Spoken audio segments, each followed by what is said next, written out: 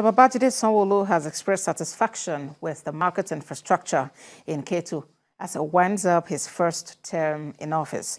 At the inauguration of the Ikosi International Modern Market, which is a Phase 2 and Phase 3 of the International Fruit Market in Ketu, Governor Sanwo-Olu said the aim is to make market women and men comfortable as they carry out trading in the area.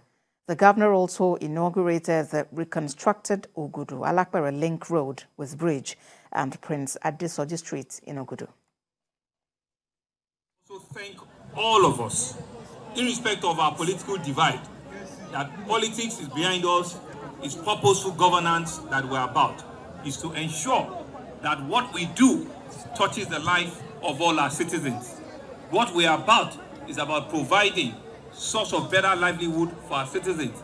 We promise you a greater Lagos, and you can see even before we start our second term, the greater Lagos that we promised, we're beginning to hand it over to you. My prayer and my wish is all of these facilities that I've talked about that I'll be handing over to the public, let us take use of them. Let us make use of them as if they are personal, property. The market that you'll be utilizing, take care of it.